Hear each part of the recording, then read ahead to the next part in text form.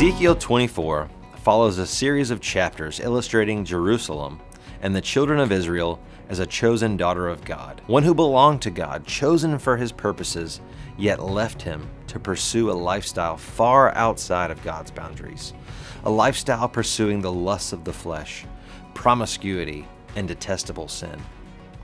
God has been speaking through the prophet Ezekiel that judgment is coming, and today, in chapter 24, Babylon begins the attack on Jerusalem. Ezekiel is instructed to preach a parable illustrating this judgment by portraying a person cooking meat in a pot of boiling water, meat, bones, and all, then pulling the meat out and taking note of the deposit or scum that is left hardened on the dirty pot. Now set the empty pot on the coals, heat it red hot, burn away the filth and corruption. But it's hopeless. The corruption can't be cleaned out, so throw it into the fire. Your impurity is your lewdness and the corruption of your idolatry. I tried to cleanse you, but you refused.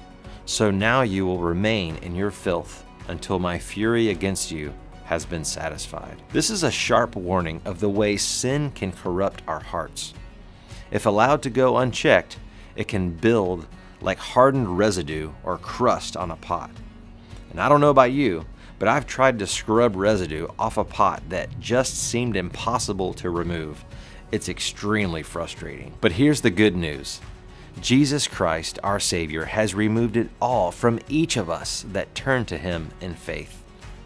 1 John chapter 1, verse 8 and 9 read, "If we say that we have no sin, we deceive ourselves, and the truth is not in us. If we confess our sins, He is faithful and just to forgive us our sins and cleanse us from all unrighteousness." So here's the application for today. Don't let any sin go unchecked, or it will become solidified in your life, like residue on a cooking pot. Sin can easily take root in our hearts, so keep short accounts with God. When we sin, and we will, we must immediately ask God to forgive us.